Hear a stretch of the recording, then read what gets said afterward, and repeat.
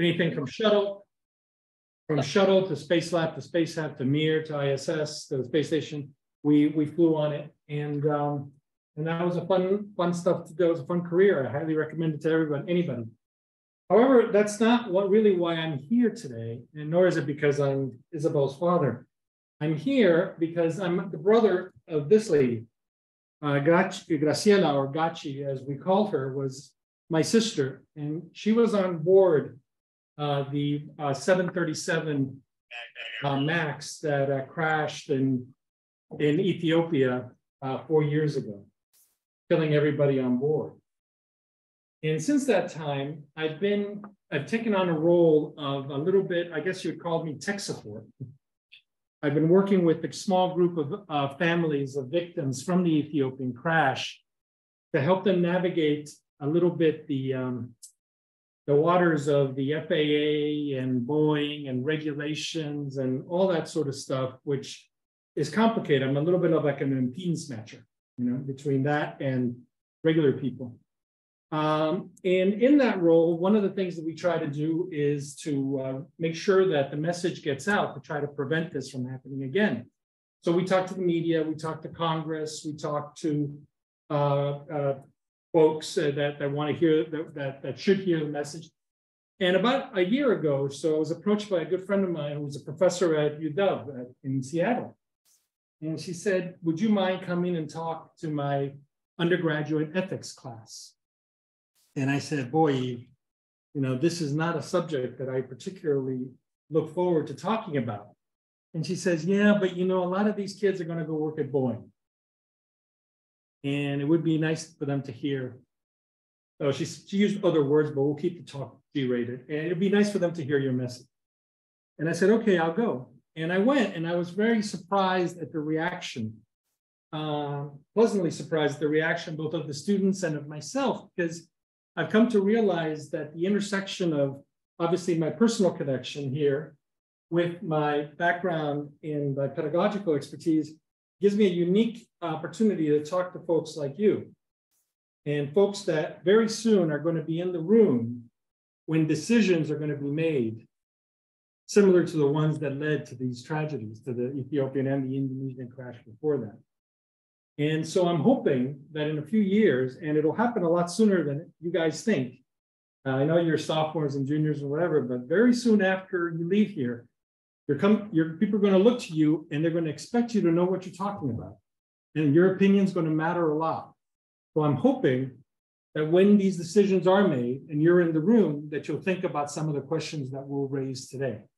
I don't have a lot of answers. I have a lot of questions and some ideas, and maybe I'll have a few more at the end of the talk today. This is not really a technical talk, though we are going to talk a little bit about, what caused the crash. This is more of a what happened when and why was this done this way? Who was in the room? Why were these decisions made? Kind of.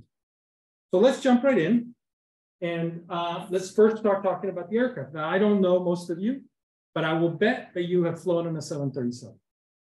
It is by far, or has been by far, the most popular commercial aircraft ever made. Before the crashes, I think it amounted to about 30% or more of Boeing's revenue. And it was built in 1967. And in 1967, no one thought that the future was going to be a small twin jet aircraft with about 100 or so passengers on board. Everybody thought the future in 1967 was the 747, the supersonic transports, the Concords, that kind of stuff. That was the future. This was a little bit of the redheaded stepchild of Boeing. No one really wanted to work on it, but there were a couple of customers, local regional airlines in Europe and the United States that really wanted it. And so Boeing put it together, and they borrowed some systems from the 707 and from other aircraft. That's not to say it was a derivative. I mean, it was quite innovative for the time. In particular, I believe this was the first commercial aircraft that only had 2 people in the cockpit. In the past, there were 3 people in the cockpit. The 727 had a flight engineer, so did the 707, so did the 747. This one only had 2 people, only had 2 engines, and all that is important because this was supposed to be a low cost to operate, fly them in, fly them out fast, And some of the features that made it low cost was the two engines and the fact that it sat very low to the ground. So you didn't need jetways. There weren't a lot of jetways around in 1967 to begin with, but you didn't need jetways. You could fly into secondary fields, not Boston, but Worcester. Think Worcester, not Boston. You know, and people would just get off the airplane, new people would get on, and you'd be producing revenue very quickly. So that's where we stood in 67. And to say that it was not a top seller would be being generous. It really sold very poorly. And so much so that in 1971, Mitsubishi in Japan tried to buy the whole line from Boeing because they wanted to start an aircraft industry in Japan. That sale did not go through, fortunately for Boeing, because soon after 1967, these were the two models that were originally developed. Soon afterwards, the entire industry changed. And as hard as it is to believe these days, you couldn't just say, hey, I'm going to start an airline. I'm going to fly from Boston to Topeka, and I'm going to charge $69.99. You couldn't do that back in the 1960s. You had to apply to a board who would tell you where you could fly, when you could fly, and how much you could charge. But then in the 70s, that all changed. It was deregulation, and it happened first in the United States, then in Europe, and then in pretty much in the entire world. And all of a sudden, airlines found that they were, in order to make money in this environment, they needed a really low-cost airplane that wasn't too big, that they could fill up full of people and not have empty seats. And guess what airplane was perfect for that? The 737. And so they built in the 1980s, they built another 3 models. And then in the 90s, in response primarily to the developing world and the amazing story that is of the rise from poverty of 1 billion people, especially in Asia and in Africa. And all of a sudden, people had money to spend and they wanted to travel. And this was the perfect airplane for that. Low cost, flying around, and the distances worked out, and it was great. And so this is where we stood at the end of the 90s. And you can see, the only thing I really want to point out here is that notice the size of the engine, right? It got bigger and bigger here. The airplane itself tended to get a little bigger as well, though there was an outlier here, this small one that was for a very niche market. But those are the features as the airplane evolved. The engines got bigger because they got more efficient. They went from turbojet to turbofan engines. And turbofan engine means a bigger, wider cowling. And there we were at the end of the 90s, and that was it. I mean, it had been 30 years, good run for any airplane, right? And it had been a success by any means. And then the MAX happened. So before we talk about the MAX and how it was different, we got to talk about the accidents. So let's talk about the accidents. So what happened? On 29 October in 2018, Lion Air took off from Jakarta, and about 13 minutes later, everybody was dead. The airplane had taken off, and as the pilots tried to gain altitude, the nose of the airplane pitched down. The pilots pulled back on the stick, and the airplane pitched up, but not quite up as far as it was before. It pitched down again. The pilot pitched up, pulled back, pitched up, and this ratcheting kept happening. And the airplane kept doing this roller coaster, slowly ratcheting down until it crashed into the ocean. And it crashed in about 100 feet of water. And the impact was such that even though it crashed in 100 feet of water, a crater was created underneath. A few months later, on March 10th, Ethiopian 302 took off from Addis Ababa on its way to Nairobi. And the same thing happened. The airplane took off, and I think it was only 6 minutes later this time, everybody was dead. The same roller coaster happened.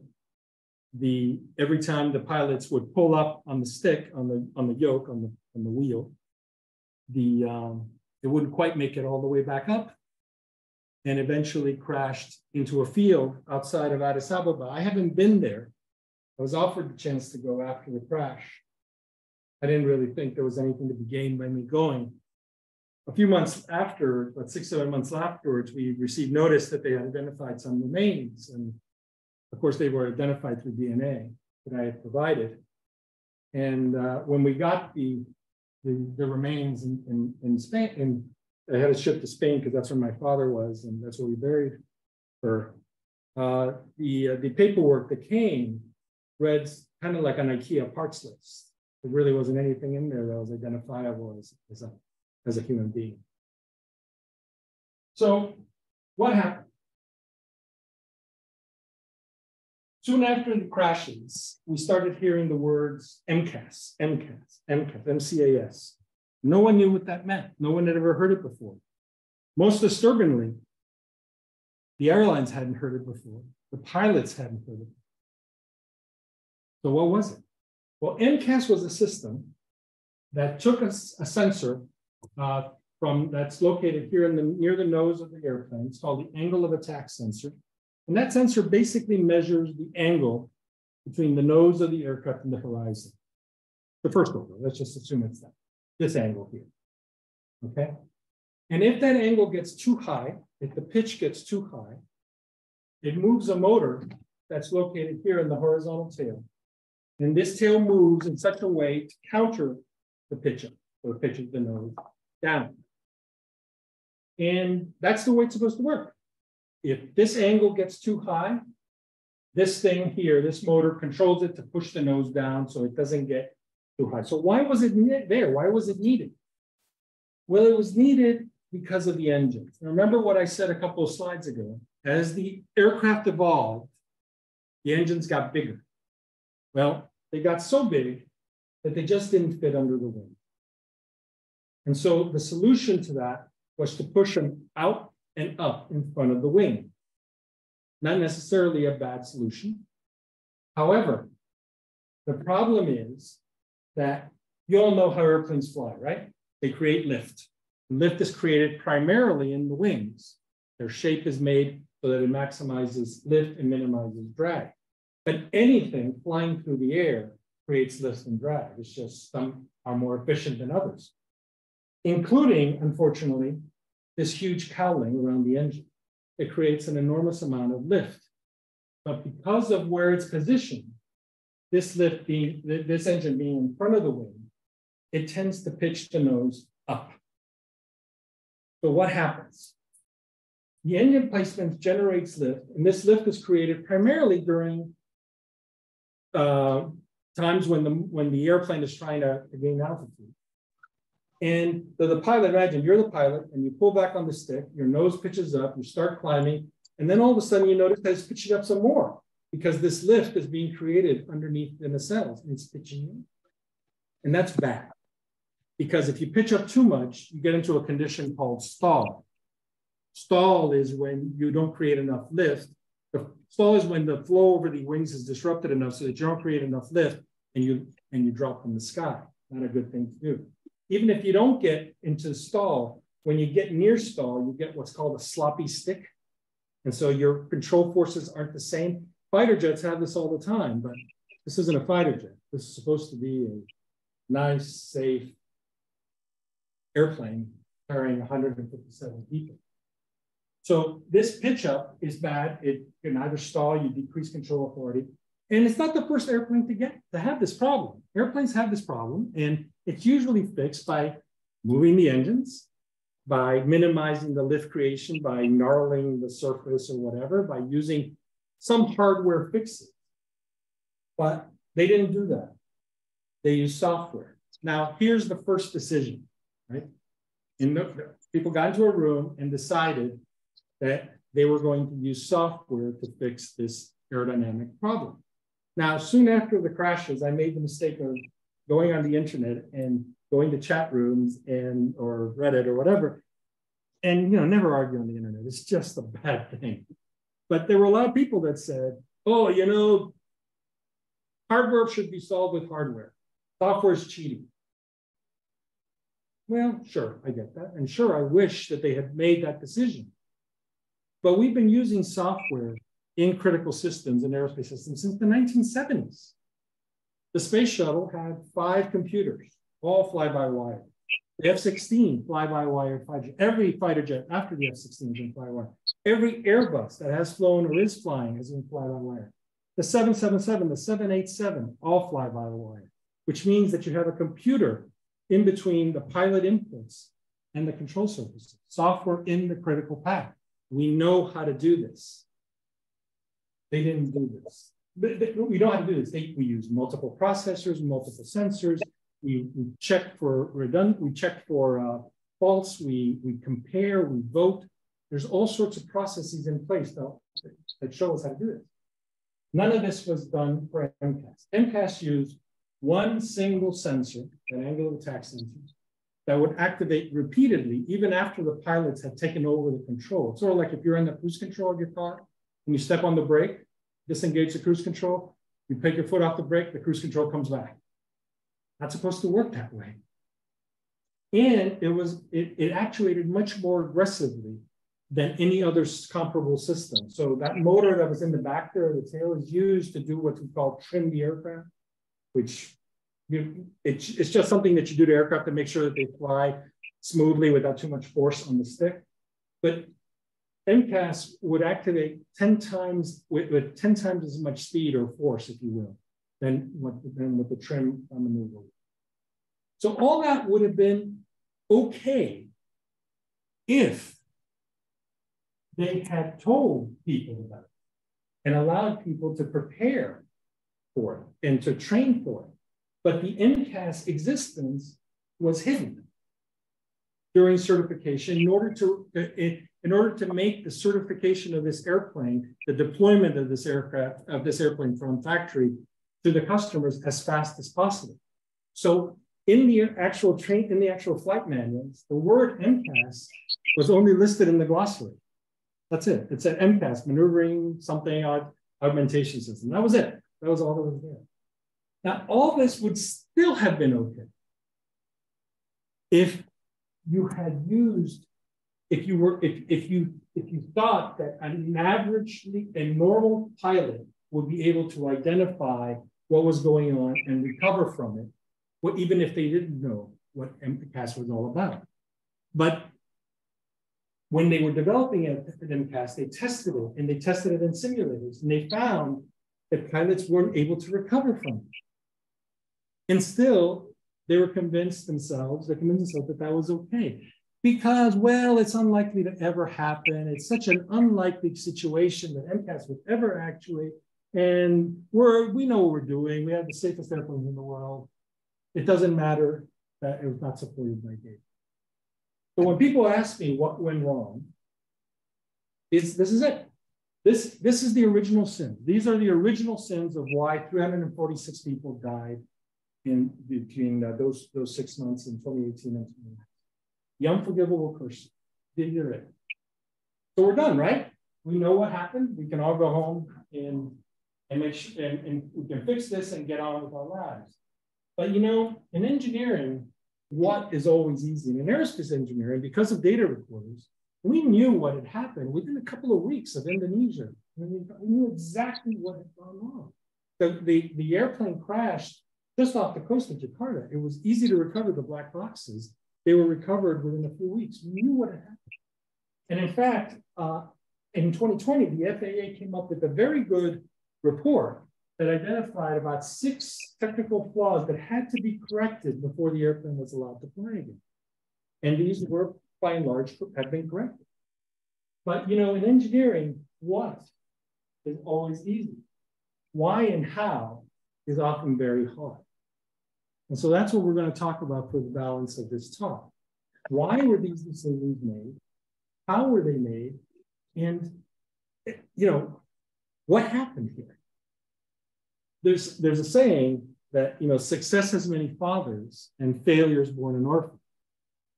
Unfortunately, in this case, the opposite is true. This failure, and make no mistake, this was the worst economic failure of the civilian airline industry in history. I mean, the shutdown of the 737 production line for 20 some odd months had a measurable impact on the gross domestic product in the United States. I mean, that's how big of a deal this was. And, but there are many fathers. And so what we want to do for the remainder of this talk is go through it. You know, when you're dealing with the complex problem in systems engineering, one of the tools that they teach you is to look at it through different prisms, look at it in different ways and see if you can glean some understanding by looking at it through different prisms. So we're going to look at it through the technical, managerial, and regulatory prisms and see where the mistakes were made and why they were made. Try to understand why they could possibly those decisions were made. Now, as we do this, I want you to avoid thinking that, yes, there's a saying that an accident or a crash is never one cause, right? It's a sequence of events, and that's generally true. However, that sometimes makes you think, well, if I just break the chain, the accident wouldn't have happened. That's a very simplistic way of looking at things, and is not true in complex systems, definitely not true in complex aerospace systems, that you'll always have reinforcing loops and unforeseen effects, especially when you're talking about software, especially when you talk about software with humans in the loop.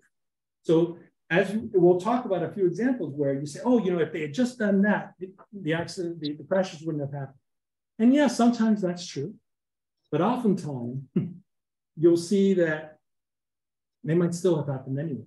So let's jump right in and start first with the easy part. We're all engineers here.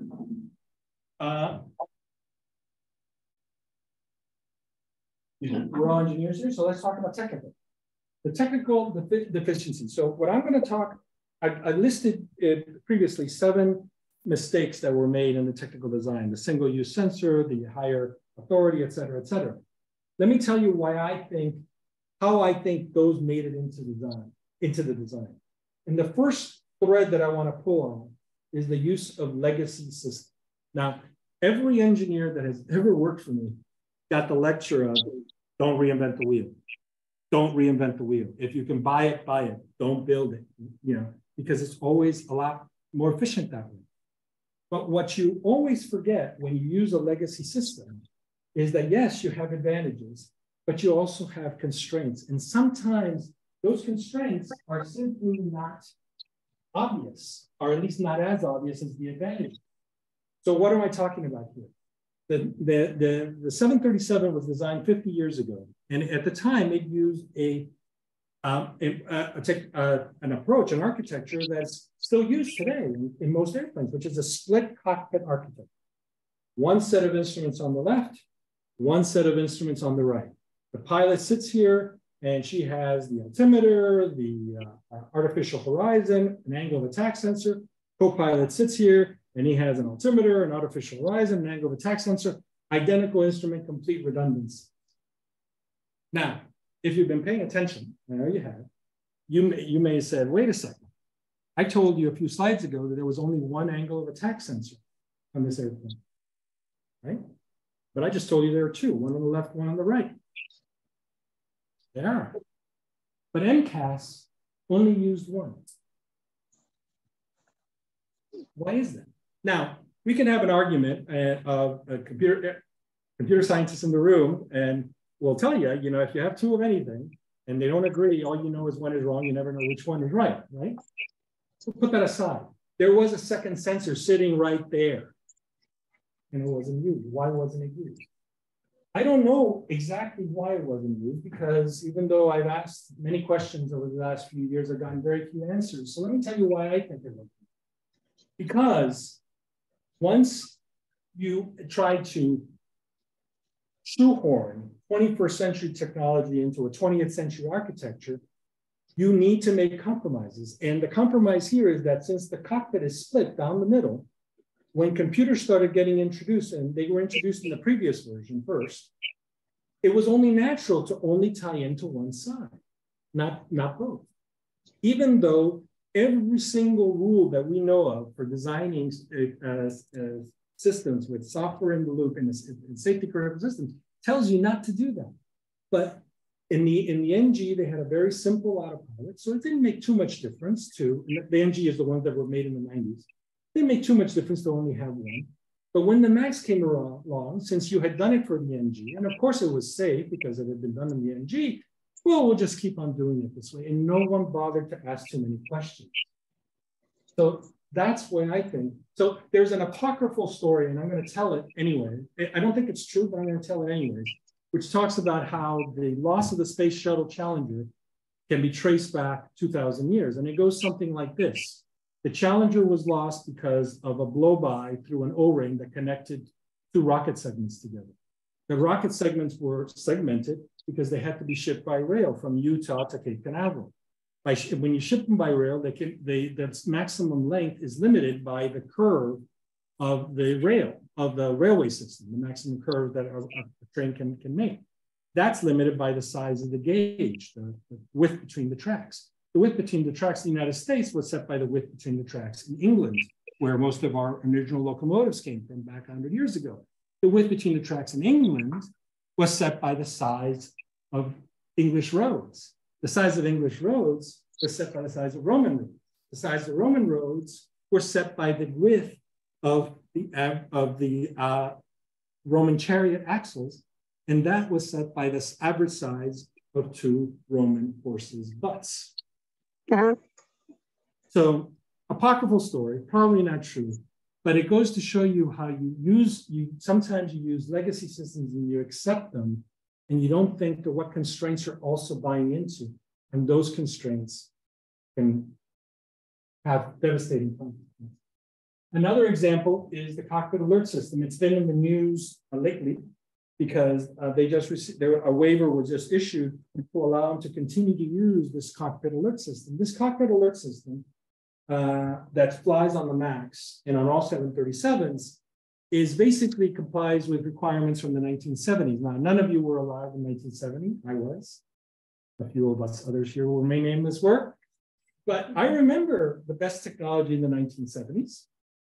And it would not be a surprise to you to know that cockpit alert system in the 737 consists of klaxons and alarms and shaking and all sorts of sensory overload that contributes to what's called the pilot startle effect. And none of the nice little flat screen, this is what's going wrong, this is what you should do. While all this noise is happening, the pilot's trying to control the airplane, the co-pilot is desperately flipping through a manual, trying to find the right procedures to use. And that's what we're flying, and that's what we're building in the 21st century. Why? Well, because of course it's safe. We've been doing it for 30 years. There's a word for this I found out recently. It's called normalcy bias. It's the ability to convince yourself that things are going to stay the way they are, even though you have no evidence to back that up. And worst of all, even though you have evidence that tells you it won't. And it's common throughout engineering. It's common throughout our society. And you've got to be, as engineers, you have to watch out for technology decisions in the 21st century based on things from the 1960s or before that can have devastating. So that's the first thread I wanted. The second thread is that design evolution and long timelines puts you on a slippery slope of just accepting that things will eventually be fixed down the line. What do I mean by that? Most people don't know that MCAS, when it was first put into the 737, used two sensors. Not the second angle of attack sensor. That's crazy. But it used two sensors. It used the angle of attack sensor and an accelerometer. And the accelerometer had to be above 1.3 Gs before MCAS would kick in. And this was done because originally it was only supposed to fire in a very specific maneuver called a corkscrew turn, where a plane is imagine that you're a pilot, your plane is coming down on the runway, and all of a sudden a truck drives across the runway and you have to get out of there, but there's traffic all around you. So you basically have to corkscrew into the sky, okay? And in that maneuver, when they were designing the airplane, they discovered that they had this pitch up move. So they said, okay, well, we'll put in some software that will require that the angle of attack has to be above a certain amount and that there be at least 1.3 G of acceleration. And that would have been fine. A, because that maneuver never happens. It's just a requirement because it might one day, but also because with two sensors that have to fire, right? I mean, the odds of both of them getting messed up pretty slim. But then about a year or two later, they discovered they had a similar problem at slow speed. And at that point, I don't know if the person that had designed the first one was even still at Boeing, because people move on, right? They come in, they come out. Tribal memory is lost. And they said, oh, we have MCAS. Why don't we just use that? Oh, well, we can't use the accelerometer. Well, that's okay. It's still so unlikely that it's going to ever fire. And besides, we've been flying safe airplanes for 30 years. Of course it's safe. And it was just a big deal. And no one didn't, but they never told anybody about it. When the air accidents happened, the FAA said, well, we know about MCAS, but all we know about is this one, MCAS 1.0. They had no idea that there was MCAS 2.0. It only required one sensor. And oh, by the way, since it was working at slow speeds, it had to fire much more aggressively in order to get the same amount of force. So unfortunately, in our industry, in aerospace, but really across engineering, things take a long time. The people that start the program often aren't the people that finish the program. And what happens is, because of this temporal lag, people say, well, it's so far in the future, and it sort of gives you an excuse to check out. And that's something that we have to be aware of. So I'm going to end the technical talk by just a question. Thousands of engineers work in this airplane. That's not an exaggeration. Thousands. Didn't anybody notice? I mean, my first meeting with the FAA back 3 years ago, I sat in a room a little bit smaller than this one. And I said, honestly, if any student had come, I was teaching the capstone class at the time at MIT. If any student had come in with this design, they would have failed the class. This is just so wrong on first principle. What was going, didn't anybody notice? And if they did, what's their responsibility? What are you going to do when you're in the room? I wish I had a good answer. Let's go on to the managerial deficiencies. Now, this one is, look, up until now, up until we started talking about this, everything I told you is based on facts. There are reports, there are congressional hearings, testimony. You can go back and check. There was, in fact, only one sensor. It did, in fact, actuate with higher authority. All that stuff is true. Here, I'm telling you my interpretation of that. So please take it that way. And there may be others, and I'm happy to engage in a discussion after the talk. But this isn't a bash Boeing talk, because Boeing, has been for most of my life the premier aerospace company in the United States, if not the world. But this isn't your parents. This isn't your parents' Boeing. What went wrong here? Here are the threads that I'm going to pull on. The lack of timely strategic planning creates a catch-up mentality, and you guys need to be aware of this when you're out there. If you're working at a company that says, "Oh my God, we have to rush. The fate of the company depends on it," but ask yourself, why are you rushing? Was it really unavoidable, or was it somebody didn't do their job beforehand? Because here we have a situation where Airbus, Boeing's main competitor, announced the A320neo. The A320neo is basically a 737. In fact, it uses exactly the same engines as the 737 MAX. But the A320 was built 20 years later, and it sits higher up, so there's plenty of room to put the engines.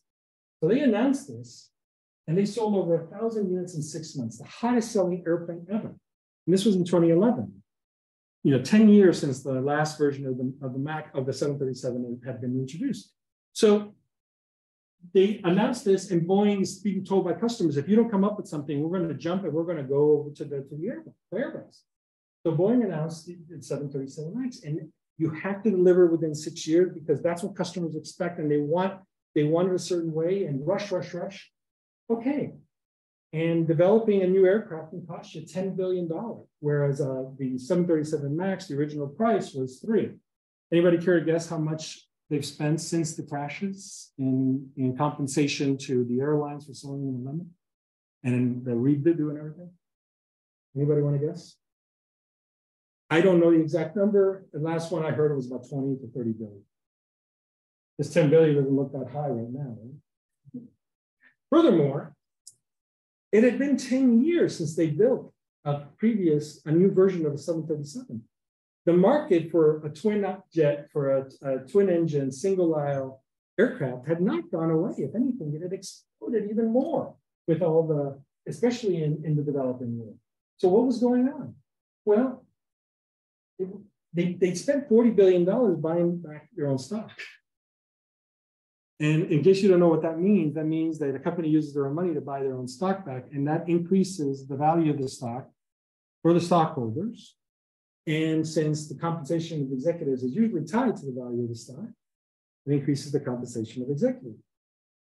The two things linked, I don't know. Management isolation creates an echo chamber. Here's another big danger zone if you find yourself in a company that has all its production facilities here, and the managers all sit way over there. For most of its lifetime, Boeing was headquartered in Seattle. It had other fabrication places around there, but the headquarters and the main production plants were in Seattle. And then they moved to Chicago. You know how many airplanes are built in Chicago? 0. Recently, they moved to Washington. How many airplanes are built in Washington? 0. I had friends that that were with me in school way too long ago that I won't mention, but they went to work for Boeing, and they tell me that as an engineer, you could walk into your boss or your boss's boss or your boss's boss office with concern, and you'd be listened to. Now, it doesn't necessarily mean that they stopped the line for every issue that was raised, because sometimes an engineer may not know about other things that are going on. That's perfectly valid. But at least you were listened to. But now, if you're going to talk to your boss, you're going to have to schedule it and get on a plane and fly from Seattle to DC. So how much of that interaction do you think is happening? None is happening. Furthermore, if the people in DC are only talking to other people in DC, and so this echo chamber just basically convinces them that the only thing that's important is the things that are important to them, not the things that are important to the engineer on the line that's seeing these airplanes that are going off the line with defective parts or whatever, or a design that's faulty. That's not important. What's important is their management incentives, and they tend to be based on stuff.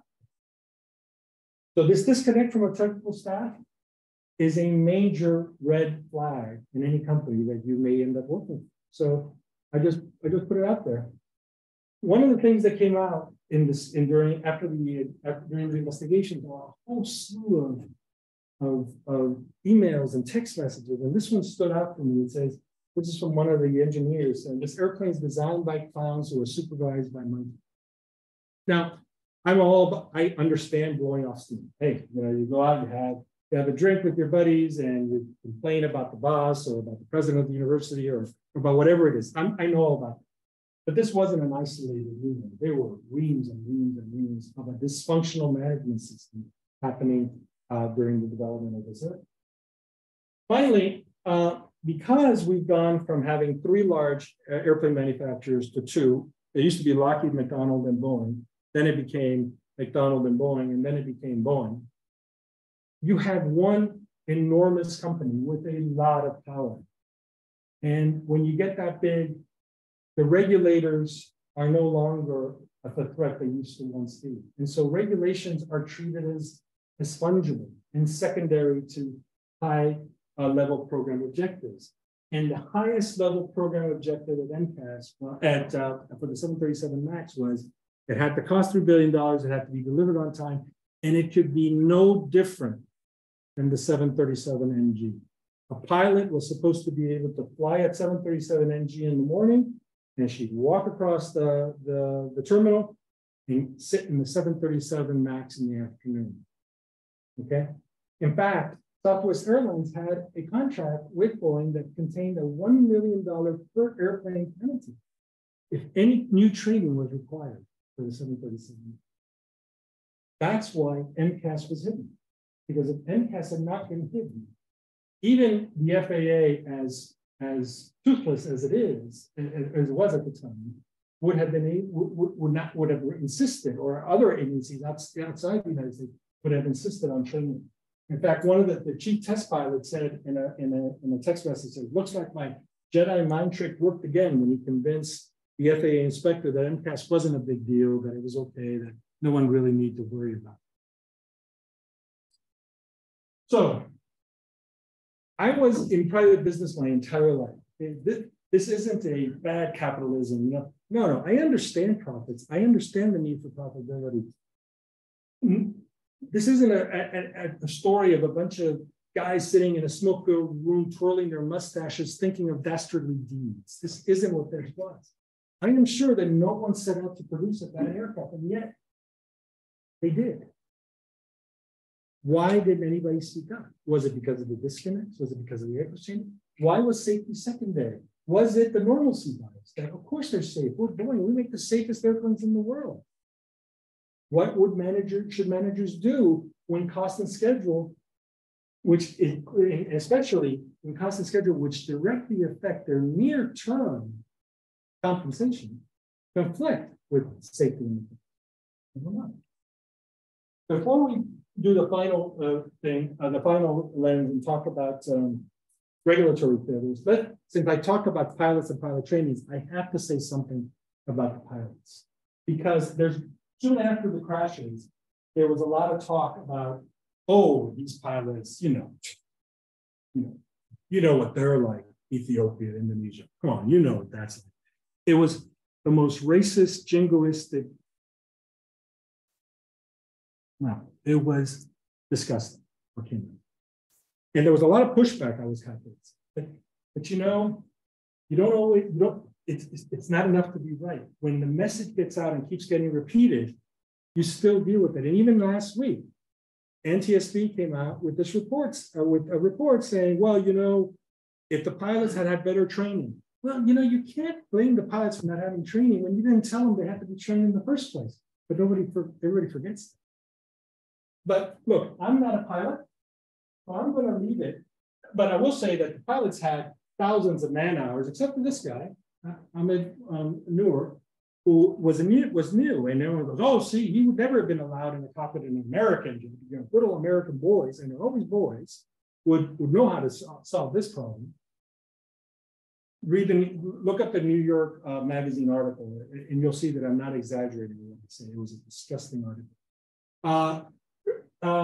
Ahmed Noor would never have been allowed inside an American airplane. Sure, but the rest of the world doesn't have the benefit of the 3 largest air forces in the world to draw from when filling their civilian pilot ranks. Army, Navy, and Marines, the 3 largest air forces in the world. And furthermore, this isn't new. Boeing, we've been selling airplanes to Africa and Indonesia. Lion Air and Ethiopia were major customers. They've been supplying Boeing airplanes for decades. If you're now going to say, well, you shouldn't, your pilots aren't well trained enough to fly our airplanes, well, maybe you should have said that before you sold it. But I'm not a pilot, so I'm going to just let a pilot. And a pilot was in front of Congress, and he said, we owe it to everyone who flies to do much better than to design aircraft with inherent flaws that we intend pilots to have to compensate for and overcome. He's much more eloquent than I am. I just simply say, look, I have no doubt that good piloting skills can overcome crappy design, but it doesn't excuse the crappy design. Okay? The person that said this was this guy. If you don't know who he is, you may have seen this picture, and Tom Hanks played him in the movie, Captain Sullivan. And as he said to the congressman when they started asking, he said, I know a little something about these situations. And yes, he does. I mean, he brought everybody back home safely after once in a crash that should never have happened by the odds. Let's go on to regulatory deficiency. And it's easy to bash the FAA. And I actually have a lot of sympathy for them because the FAA for the last 30 years or more has been mandated to move many of their functions from the government to private industry. And this was done in the spirit of efficiencies and competitiveness. We have to beat Airbus, those nasty Europeans, we got to beat them.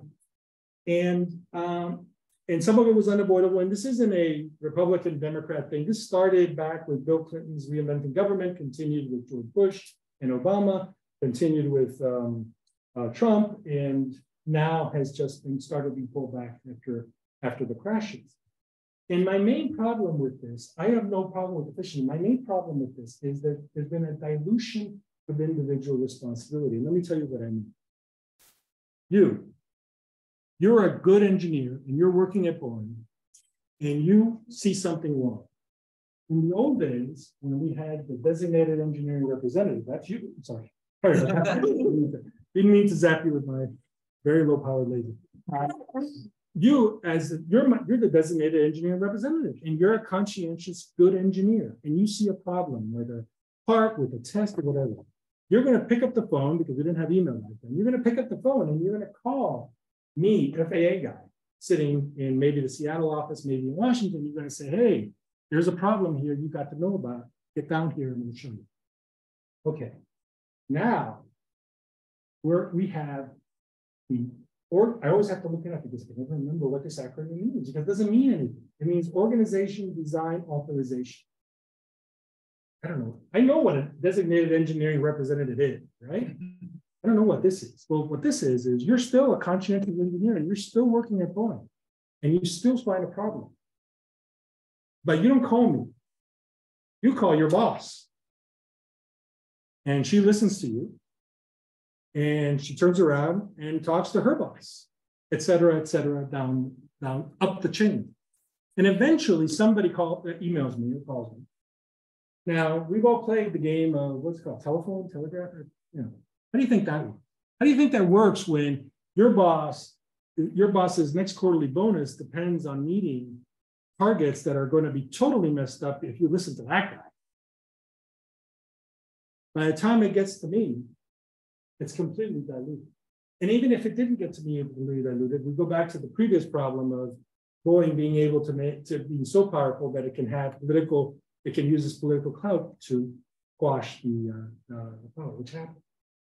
So the FAA was surprised by MCAS, as I said, and I believe them. I believe, remember the Jedi mind tricks. I believe that they didn't know what was going on with MCAS 2.0. And some of this is unfortunately unavoidable. These airplanes are complex machines. It's very hard for an agency to keep in-house the expertise needed to really look at what's going on at a place like Boeing.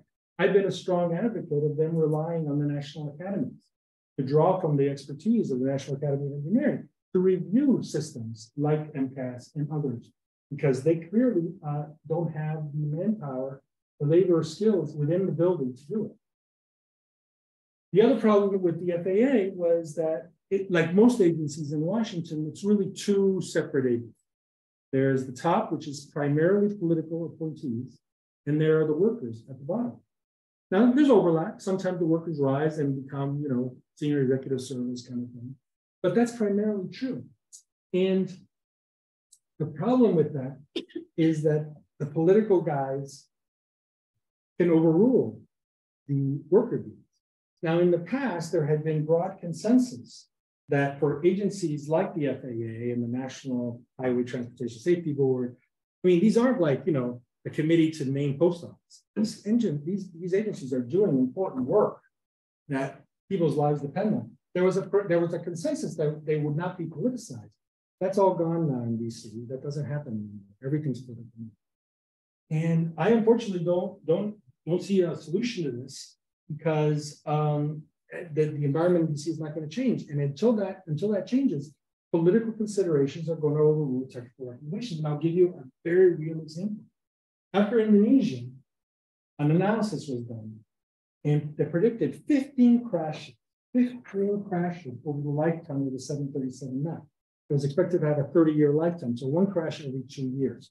Doesn't mean that any particular airplane would crash every 2 years over the fleet. But still, knowing this, would you get on board the MAX? Nobody would. And yet, the airplane was not grounded because the political considerations of keeping the production line open and the impact of the gross domestic product, et cetera, were too great and they were overruled.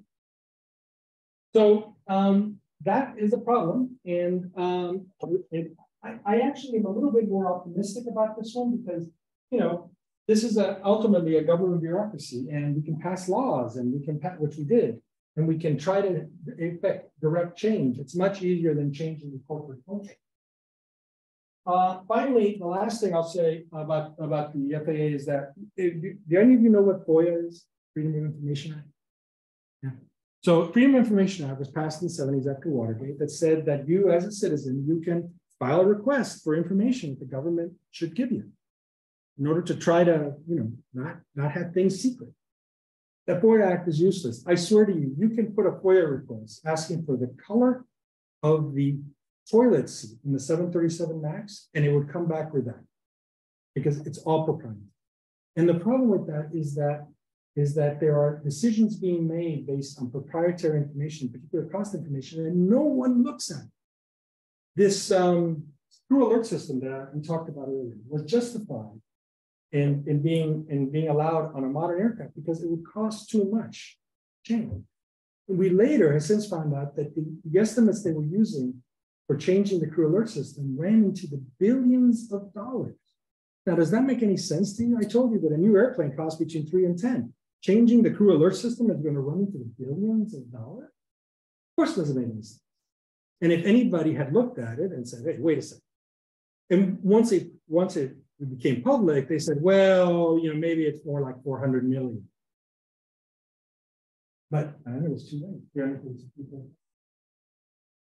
No one wanted to sign up on the defective airplane. We have people that we're working with that are in counseling because they feel that they didn't do enough in trying to stop this from happening. And yet they retired and they worked with us. They're basically whistleblowing.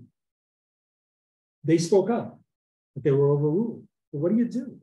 And some of you may end up in a regulatory agency. That is a great career path. Where was the breakthrough? How do we prevent that? Let's just wrap it up and give you some parting thoughts. It's easy to be frustrated by the complexity. Lord knows that, sometimes I am. But the problem is that, while it's human nature to look for simple solutions, hey, the pilots weren't good enough, or the bird hit the angle of attack sensor. Simple solutions.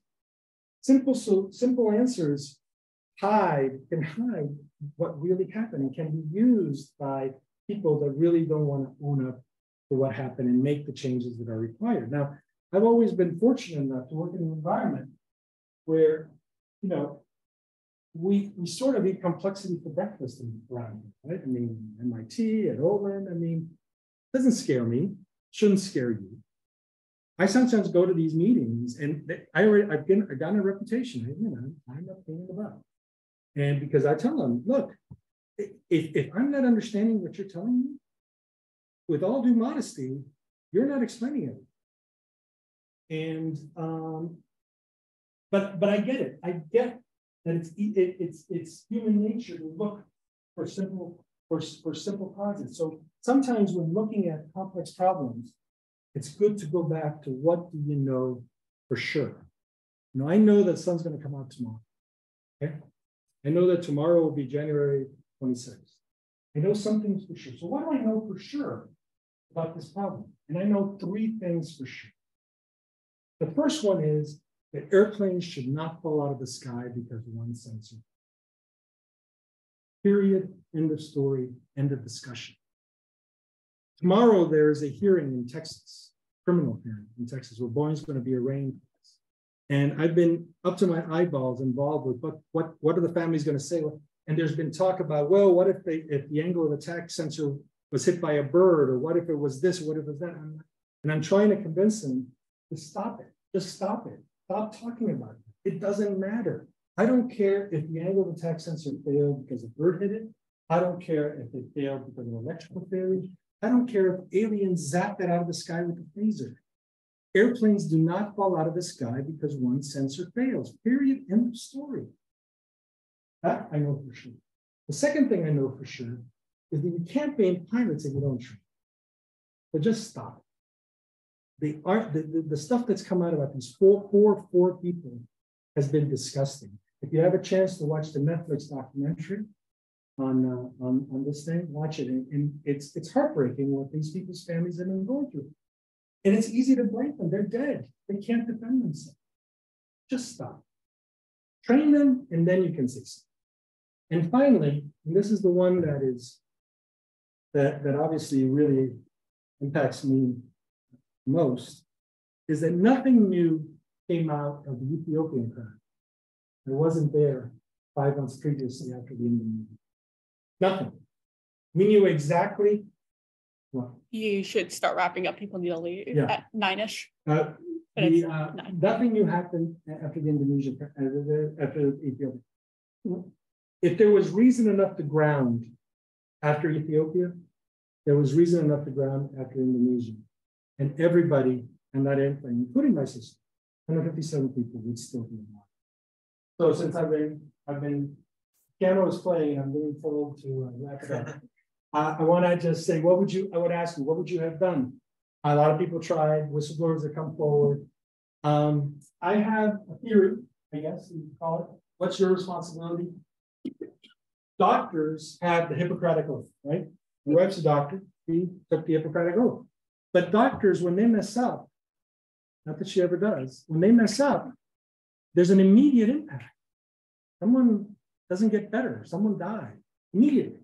Lawyer have the canon of ethics, defend your clients to the best of your abilities. If they mess up, someone goes to jail right away, or has to pay a lot of money. What do engineers have?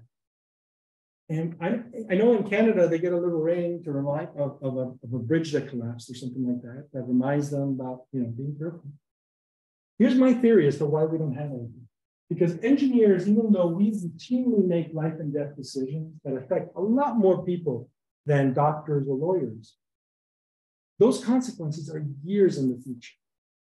Years in the future. And that time lag makes you allows you to not think about it, a friend of mine, a professor on campus there, talks about a lack of curiosity about what your decisions are going to end up impacting and doing. And you have to be aware of this as you go through your career. Question what it is that you're doing and what it could be, and don't let them keep you quiet, because I don't want to see this again. That's pretty much it. If people have to leave, they can go ahead and leave. I always get asked this: where do we stand now? Is it safe to fly? That's the question everyone wants to know. In 2020, the group of families that I work with helped pass the Aircraft Certification Reform Act. We worked with the Fazio and Senate and people in the Senate to pass it, and it made some significant changes to the way aircraft are certified. The challenge now is implementation. As you know, in Washington, Congress passes a law, but how it's implemented is the responsibility of the agency. The modifications made to MCAS make it highly unlikely that the crashes would repeat themselves. They basically now use the second system. But as we said before, two of anything, one goes wrong, what do you do? Well, their answer is that they shut down MCAS, which is better than having MCAS fly into the ground. But I asked myself, MCAS was there for a reason, to prevent the pitch up, right? But if you shut it down, what happens to them? No. The crew alerting system is a huge concern. Your children, if not your grandchildren, and I know how old you are, will be flying an airplane that have the crew alert system comprised with the best technology of the 1970s. So is it safe? Safety is always a trade. The best place for a rocket is sitting on a launch pad. The best place for an airplane is sitting in the hangar. The best place for you guys is home in bed, doom scrolling for Instagram. Okay? But every day, rockets fly, airplanes fly, and you get up, and go do something productive and useful. It's always a trade. And that's how I treat it. I like to fly JetBlue because they only fly Airbuses. If I had no choice, if I didn't have a choice and I had to go somewhere and it was only a 737 MAX, I would take it. But if I had a choice, I wouldn't. And not because of MCAS and not because I'm holding a grudge, but because it's a 50-year-old airplane. No matter how much 21st century technology you try to shoot them. And that's it. That's it this is a picture from a protest that one of the people I work with organized in front of the FAA at the beginning of all this. My only objective in doing these talks is to not see any more of these pictures. I don't want to see any more pictures added to, these are all people that died. My sister's in there. I don't want to see any more of these pictures. So I'm grateful to give you the opportunity. I'm happy to talk anywhere at any time to people that you think might want to listen to this message. But thank you very much for hosting me.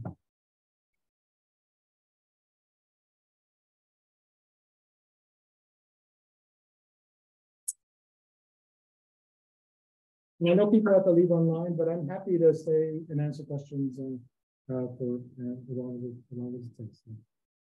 And if there are any questions online, and perhaps we could, if there are any, we can start with those. I don't have any at the moment, Javier. Yes.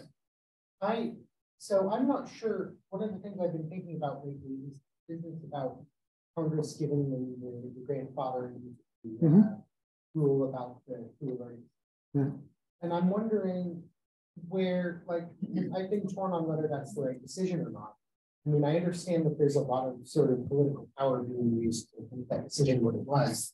But on the other hand, also, like, they were 2 planes into the new series of 4 planes. It's like, do you really want, and this is of course a common argument, do you really want the other 2 planes to have this new system and the other 2 not?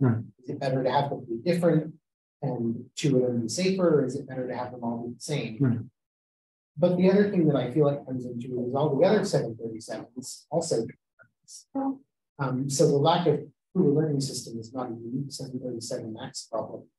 I don't know. What do you think about the approach to? Well, can I ask you a question? Yeah. You drive, right? Yeah.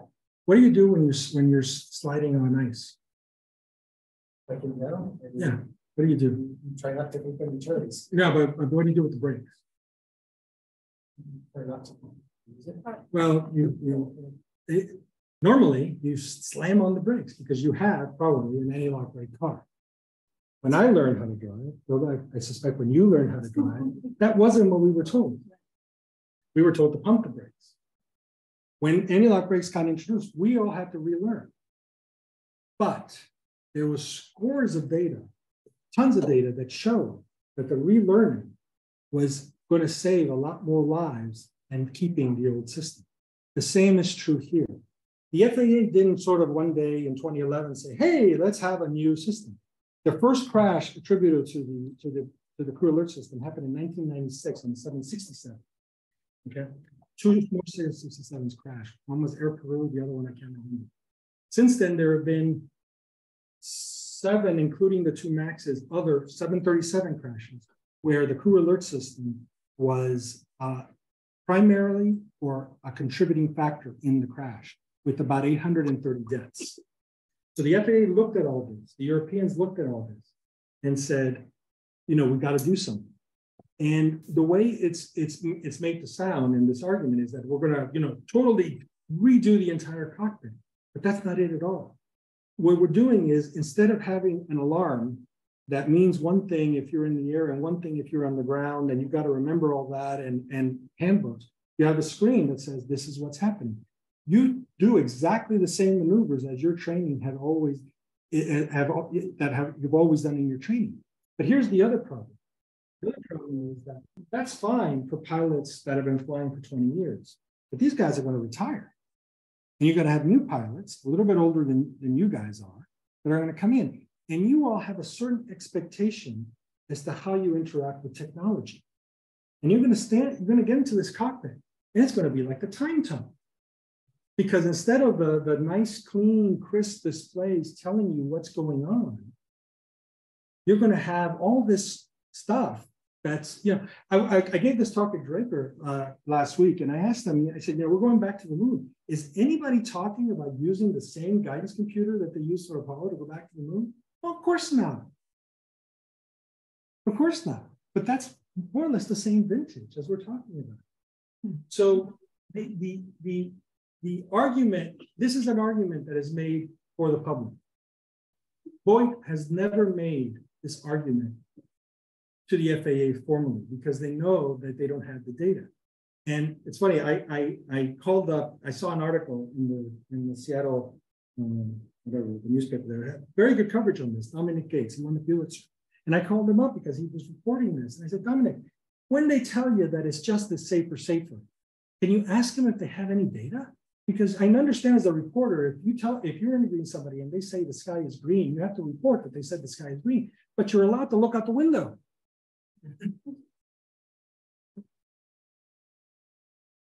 So that's my answer. Look, I am not an unbiased observer here. Okay, I have very strong opinions. I will ask that you consider the fact that I entered this as an unbiased observer. I mean, I had nothing that, and it's been 4 years of just one thing after another, and I just keep on shaking my head, going, how in the world is this? I make a joke that, you know, the more I do this, the more I can start sounding like Bernie Sanders, because I mean, I swear it's like, you know, there's no solution here. There's no solution to this problem at this company. Yes. I saw you had the list of 7 things you asked. I guess I was curious throughout the conclusion if after there were other similar issues like identified in the MCAS system that, you know, were hidden or spoke of the drug or. It's funny you ask that question. When this crash happened, we got on a plane, the 4 of us, Isabel's sister and my wife and I, and flew to Spain that night to tell my father he was still alive because I didn't want him to hear from the news.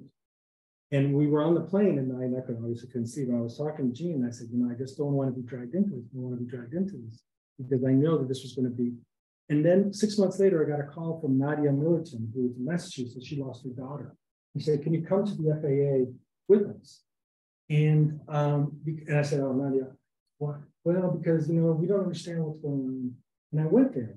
And it was clear to me after 30 seconds of the presentation that they were just trying to get these people out of the room.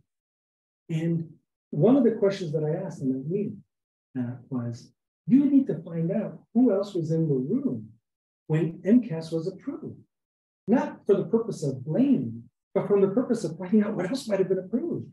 Now, more specific, to try to answer your question more specifically, this is a 50-year event, and there are compromise. There are decisions that were made 50 years ago that wouldn't be made now. There are issues, for example, with the control cables that run to the back to the horizontal stabilizer, that they're not separated enough as they would be required by I think that's the issue. There's some issue with the control cable. There's a whole slew of little things like this.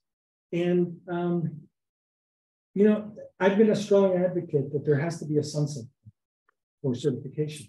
After, pick a number, 30 years, if you want to keep flying, you can keep flying. But you have to do the certification from the ground up because we can't keep.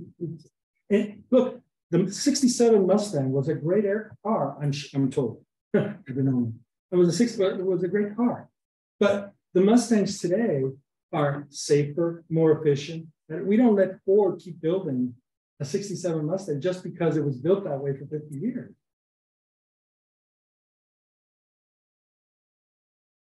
Yes. The curiosity was this, which I think is maybe not related to the point you're trying to make, but I still want to ask it, which is that when these disasters happen, were there actions in that the pilots could have done to prevent them? Good question. Very good question. One of the criticisms that, so short answer, Indonesia, no, they were dead from the moment that airplane rolled off the assembly line. Those people, pilots did not have the time to understand what had happened in the 6 minutes or whatever it was before they crashed to the ground. Sullenberger said in Congress that he went into a simulator, and even knowing what was about to happen, he was not able to recover before it crashed. Now, having said that, after Indonesia, notices went out about this. Now, I have them. You should read them. In my career, I had to write a lot of procedures for complex, like astronaut operations on space shuttles, stuff like that. And I know how to write procedures. And I say that if I was writing a procedure, if I had just killed a plane load of people, and I was writing a procedure to prevent it from happening again, the first line of the procedure is make sure you get a good night's sleep the night before. The second part is, kiss your children, have a good breakfast, drive safe. I would be so meticulous in what I'm giving, the information that I'm giving, to make sure that nothing is left to chance. But the procedure that was put out basically reminded them that they need to do what's called the runaway trim procedure. Runaway trim. Remember I said about trimming an aircraft when you sort of move the motor to. Runaway trim is when the motor goes crazy and just starts turning and the tail starts moving and the airplane pitches up or pitches down. And there's a procedure that pilots are supposed to know, which basically in short order involves pulling the plug, pop the circuit breakers, and then use a manual trim wheel to move the thing back. The problem is that procedure relies on a lot of memory steps. You got to remember to turn off the auto throttle. You got to remember to turn this off. And that may not be the first thing that you think about when all this stuff is happening and you're only 1,000 feet off the ground, right? That's problem number one. And problem number two is that it doesn't present itself as a runaway trim. In a runaway trim, the motor is kind of spooling up and is pushing the thing one way, and you're trying to fight it and it's not working. So you pop the power, it stops doing it, you move the wheel. Here, the motor is moving the thing, you pull back on the stick, and guess what? Your nose goes up. Doesn't go up enough. You think, and then all of a sudden, 7 seconds later, it keeps spinning. So there was procedures, and that's an argument that people are making that, oh, the pilot should have known better. But you know, I go back to the problem of the crew alert system. You're depending on memories in high stress environments that just aren't there, and it's documented. We know a lot about human factors now that we didn't know 50 years ago. Yes. Speaking of the simulations Noah did, there's a slide I mentioned like that testing like human response times will be realistic. I found that like pilots couldn't respond to it. Why are they like still so sure that it wouldn't be a problem and that would be such a rare problem that it wouldn't happen? Normalcy bias. That's the only answer. It's been that way before. Of course, it's safe. We're Boeing. We built thousands of airplanes. You know, and normalcy bias is a Challenger explosion. Of course, the O-rings are going to hold. They've held for 24 flights. It's crazy talk that they're not going to hold. You know, Southwest Airlines scheduling system. Of course, it'll work during the blizzard. It's worked for 20 years. Normalcy bias. I mean, you have other things. You have other priorities, and you just convince yourself that it's going to work. Yes. Yes, as all in a while after you graduate, like what is your advice to like avoid like this normalcy bias and like herd mentality that are? Well, I wish I had better advice. I've got similar questions I've been asked, and I give the same advice that you probably heard a million times. Finding a good mentor that within the company is good. There's safety in numbers, sort of, flying in court, but also be prepared to be wrong. Because as an engineer, especially when you're starting out, you may not know the whole picture. Now, if you walk into your boss's office and he says, "Oh, get out of here, you know what you're talking about." That's a bad boss, that's a bad company, get out of there when you can. A good boss will tell you, no, that's not an issue because of X, Y, and Z. I'm happy to keep talking, but I know people have to leave. So why don't we end the yeah, the I'm just responding to a comment. Okay. And thank you for coming. Oh, thank you. How do I flip the camera back around? Yeah, okay. I think we're wrapping up here. Richard, I saw your comment. I'll pass that along to my father. I'm not sure about YouTube, but I'll just pass it on your comment, and I think I have your contact information. So if he wants to send you an email about doing stuff with an education company and stuff like that, he can reach out. Thank you, Isa. Thanks everyone for coming. Tell your dad thanks. Great job.